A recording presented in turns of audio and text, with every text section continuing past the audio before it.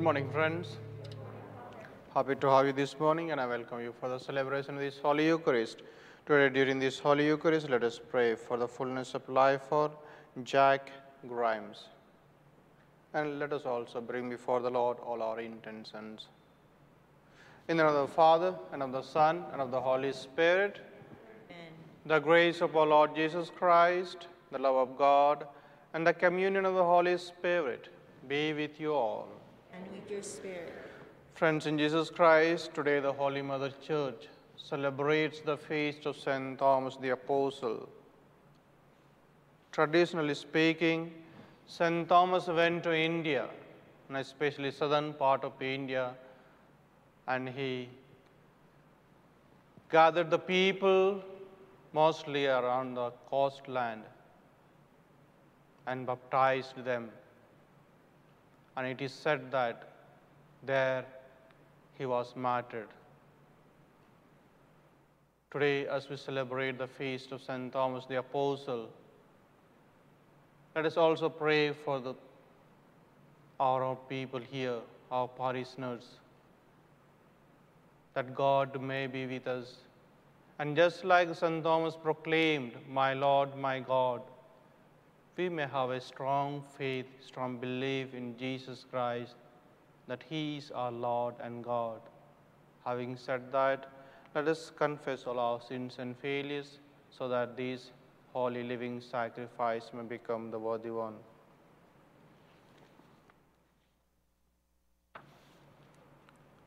I confess to Almighty God and to my brothers and sisters that I have greatly sinned in my thoughts and my words, in what I have done, in what I have failed to do, through my fault, through my most grievous fault. Therefore I ask Blessed Mary, ever Virgin, all the angels and saints, And to you, my brothers and sisters, to pray for me to the Lord our God. May Almighty God have mercy on us, forgive our sins, and bring us to everlasting life. Amen. Lord, have mercy. Lord, have mercy. Christ, have mercy. Christ, have mercy. Lord, have mercy. Lord, have mercy.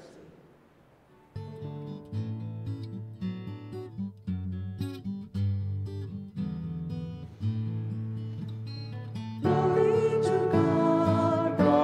to God, glory to God in the highest, and on earth, peace on earth, peace to people of good will. We praise you,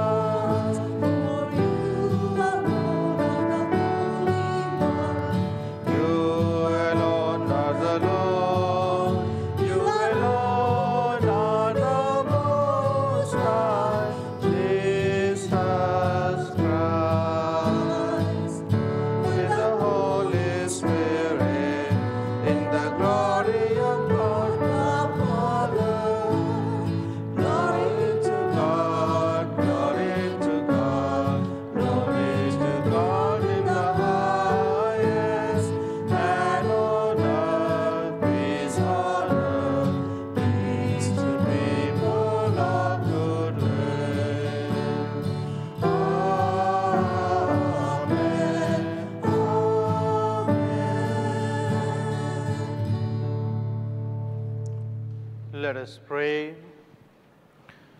Grant, Almighty God, that we may glory in the feast of the blessed Apostle Thomas, so that we may always be sustained by his intercession, and believing may have life in the name of Jesus Christ, your Son, whom Thomas acknowledged as the Lord, who lives and reigns with you in the unity of the Holy Spirit, one God, forever and ever. Amen.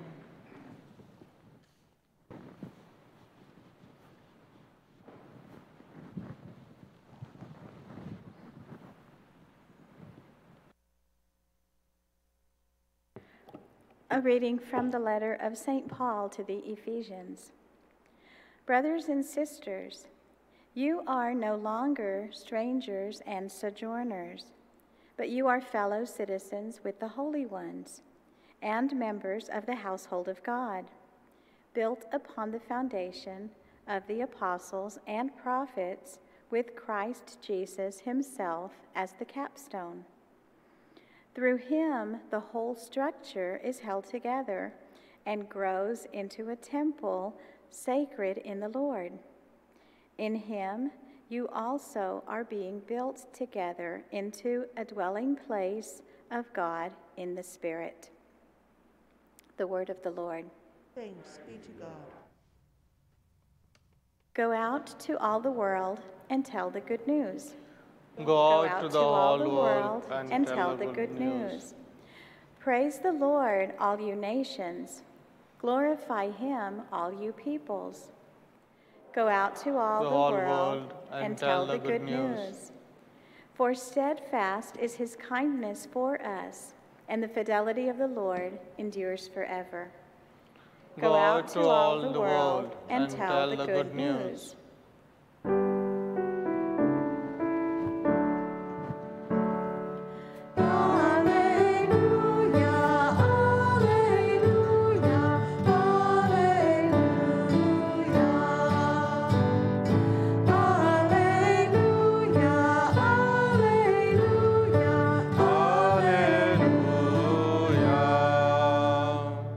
You believe in me, Thomas, because you have seen me, says the Lord. Blessed are those who have not seen, but still believe.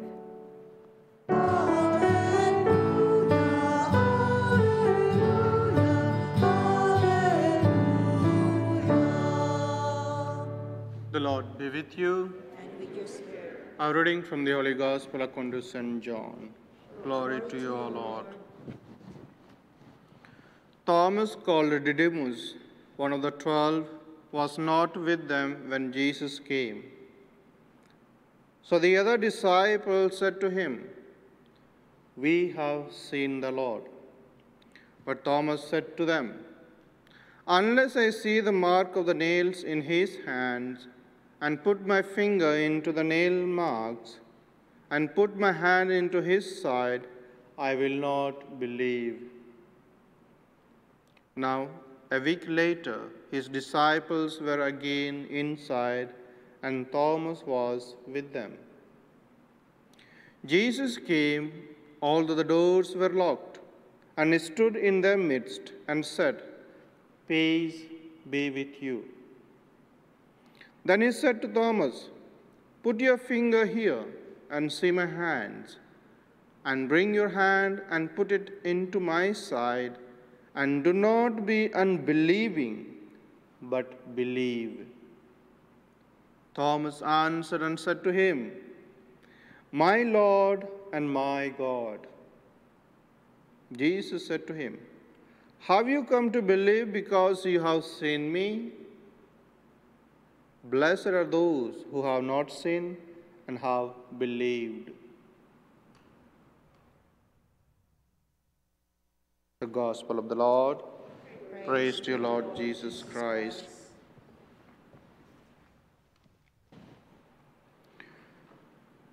Friends in Jesus Christ,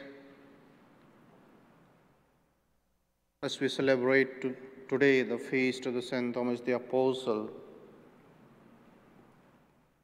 let us reflect upon this short phrase.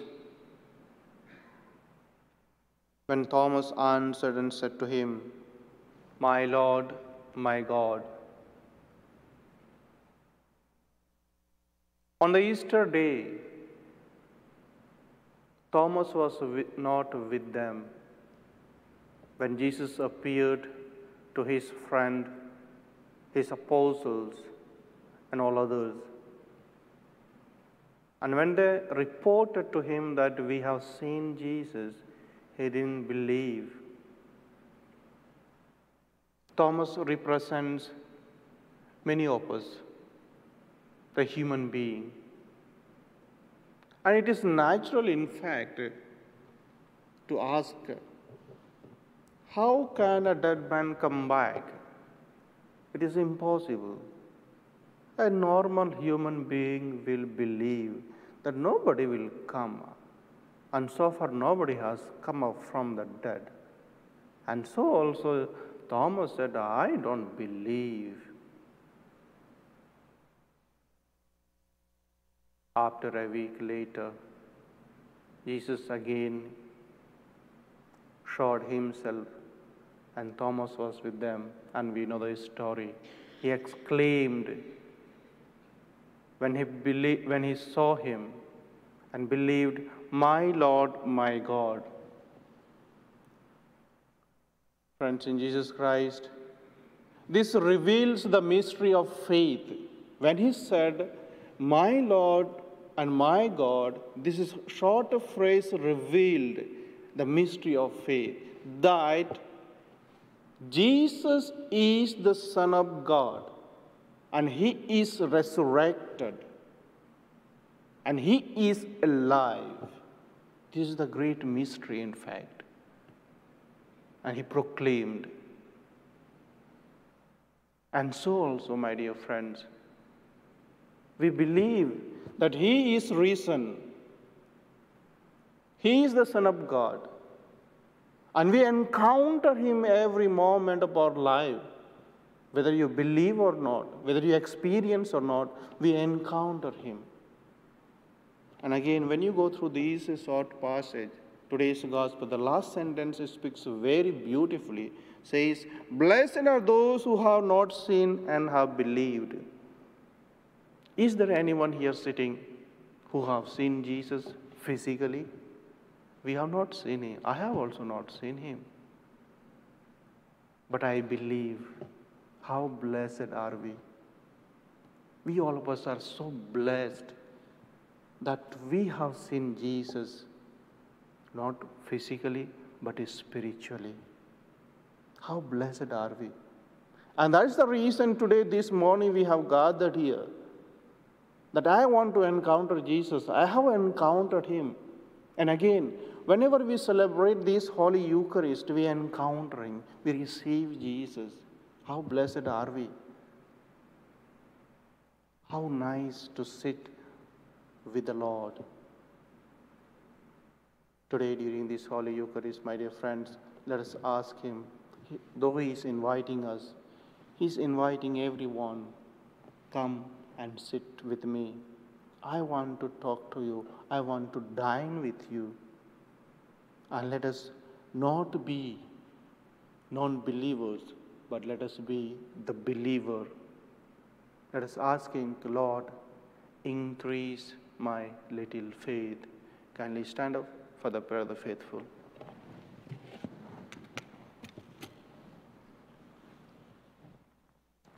We humbly place our needs before our faithful God this day. For Pope Francis, successor to the apostles, may he be filled with spiritual gifts and graces as he continues to preach the gospel to all. Let us pray to the Lord. Lord, hear our prayers. For our elected officials and all who serve them, may God protect them from all evil in the exercise of their duties. Let us pray to the Lord. Lord, hear our prayers. For those dealing with doubts and anxieties, may God's gift of peace rest in their hearts. Let us pray to the Lord. Lord, hear our prayers. For all gathered here today, may the Holy Spirit pour out upon us his gifts to increase and strengthen our faith. Let us pray to the Lord. Lord, heard our prayers. For those who have died in the light of faith,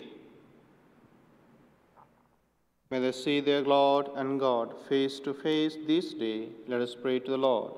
Lord, heard our prayers. Gracious and loving God, hear the prayers we offer you today. For the sake of the Lord, we make this prayer through Christ our Lord.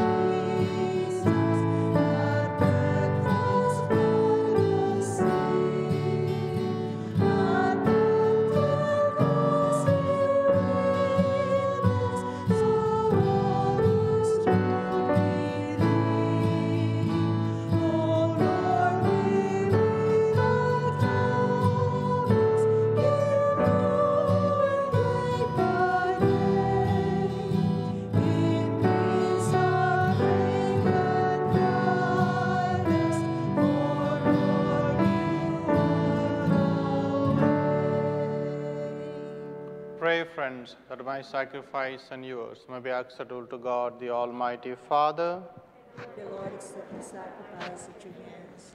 for the praise and glory of his name, for our good and good of all his holy church. We render you, O Lord, the service that is your due, humbly imploring you to keep safe your gifts in us, as we honor the confession of the apostles St. Thomas, and offer you a sacrifice of praise. Through Christ our Lord. The Lord be with you. And with your spirit. Lift up your hearts. Lift them up to the Lord. Let us give thanks to the Lord our God. It is right and just. It is truly right and just, our duty in our salvation, always and everywhere to give you thanks, Lord, Holy Father, Almighty and eternal God.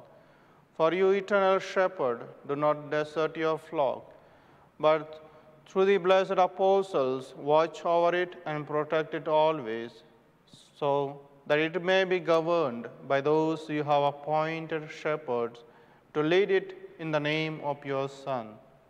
And so, with angels and archangels, with thrones and dominions, and with all the hosts and powers of heaven, we sing the hymn of your glory us without and we acclaim. Holy, Holy, holy Lord, God of hosts, heaven and earth are full of your glory. Hosanna in the highest. Blessed is he who comes in the name of the Lord. Hosanna in the highest.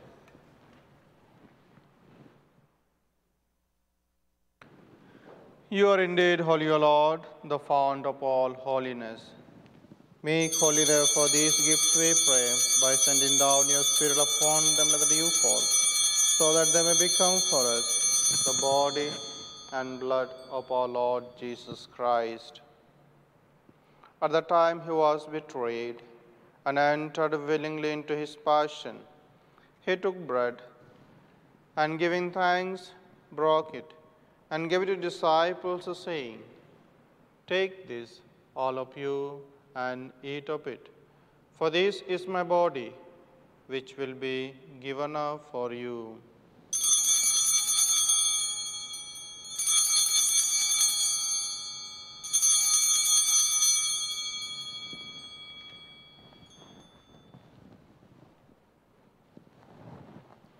In a similar way, when supper was ended, he took the chalice, and once more giving thanks, he gave it to disciples, saying, "Take this, all of you, and drink from it. For this is the chalice of my blood, the blood of the new and eternal covenant, which will be poured out for you and for many for the forgiveness of sins. Do this in memory of me."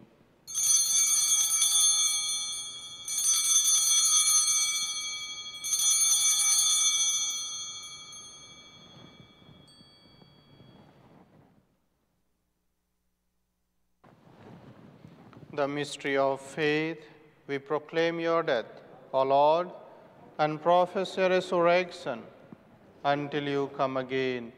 Therefore, as we celebrate the memorial of his death and resurrection, we offer you, Lord, the bread of life and the chalice of salvation, giving thanks that you held us worthy to be in your presence and minister to you. Humbly we pray that, partaking of the body and blood of Christ, we may be gathered into one by the Holy Spirit. Remember, Lord, your church, spread throughout the world, and bring her to the fullness of charity, together with Francis our Pope and Michael our Bishop and all the clergy. Remember also our brothers and sisters who have fallen asleep in the hope of the resurrection, and all who have died in your mercy, especially Jack Grimes. Welcome them into the light of your face.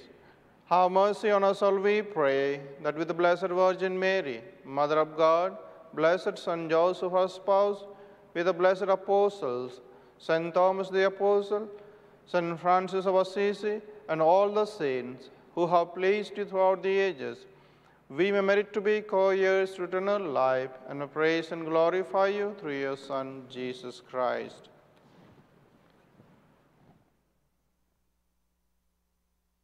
Through him, and with him, and in him, O God Almighty Father, in the unity of the Holy Spirit, all glory and honor is yours forever and ever.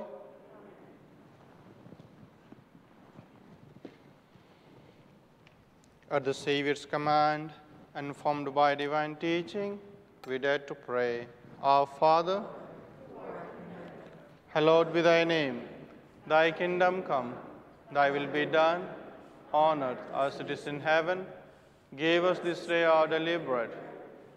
Forgive us our trespasses, as we forgive those who trespass against us. And lead us not in temptation, but deliver us from evil.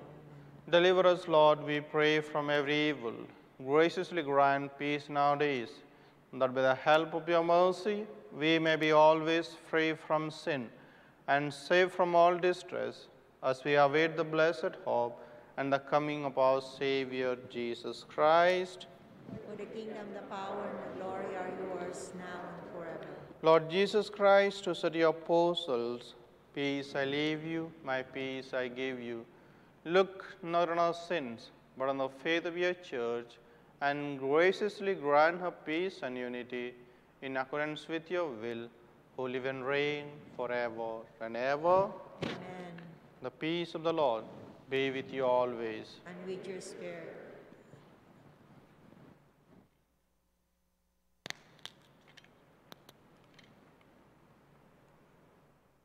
Lamb of God, you take away the sins of the world. Have mercy on us. Lamb of God, you take away the sins of the world. Have mercy on us. Lamb of God, you take away the sins of the world. Grant us peace.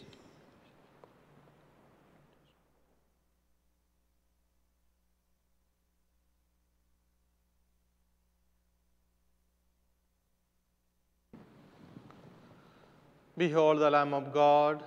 Behold him who takes away the sins of the world. Blessed are we who are called to the supper of the Lamb. Lord, I am not worthy that you should enter my roof, but only say the word, and my soul shall be healed.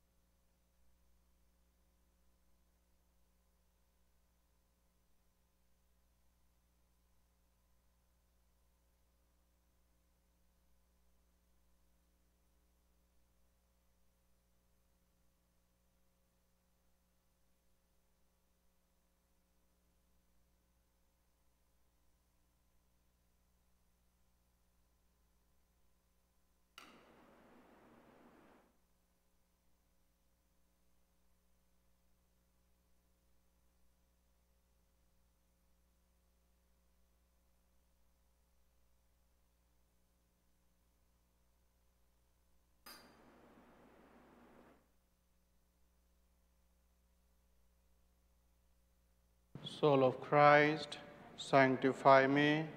Body of Christ, save me. Blood of Christ, inebriate me. Water from the side of Christ, wash me. Passion of Christ, strengthen me. O good Jesus, hear me. Within thy wounds hide me. Suffer me not to be separated from thee. From the malignant enemy defend me. The hour of my death call me. and bid me come unto thee, that with all thy saints I may praise thee forever and ever. Amen. Let us pray.